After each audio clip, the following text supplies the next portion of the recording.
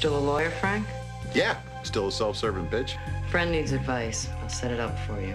Husband and wife do a one-time drug deal. Only the wife decides the new house would be happier without the husband. Richard! She's anxious to start spending. The husband is entitled to half of whatever you buy with that cash. For how long? Well, as long as it takes to finalize the divorce.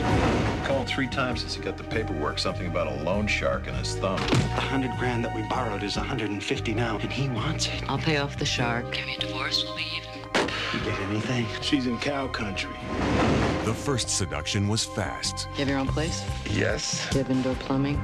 Yes, I have indoor plumbing, I have electricity, and I have a name. No names. It was easy. You're different than the others, Mike. I feel like, maybe I could love you. But the last seduction What type of list are we trying to make? Cheating husband list. was murder. This guy in New York. 10 million payoff to the widow if he dies of an unnatural death. She's willing to give us a third. You're talking about murder. You, me, $3 million. The only loser in the whole deal is a wife-beating old bastard. You're crazy. I'm out of here, Mike. You have a way of making a woman feel like a one-way train ticket. I'll do it.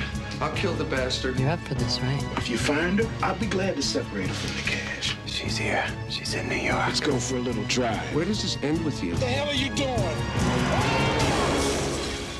Linda Fiorentino, Peter Berg, and Bill Pullman in a film by John Dahl, The Last Seduction.